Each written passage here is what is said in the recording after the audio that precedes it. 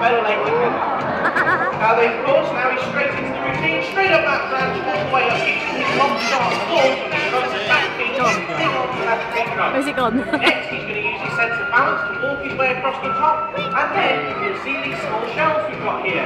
His rear muscles give him an excellent jumping ability, able to go from one platform to the next, just like he would as if he was going from branch to branch out in the wild.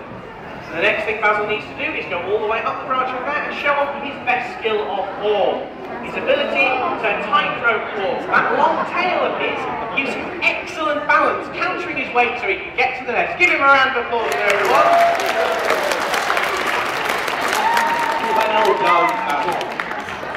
Now what you're seeing there, everyone, is of course another natural behaviour. Coatis are what we call omnivores, which means they eat pretty much anything they can find.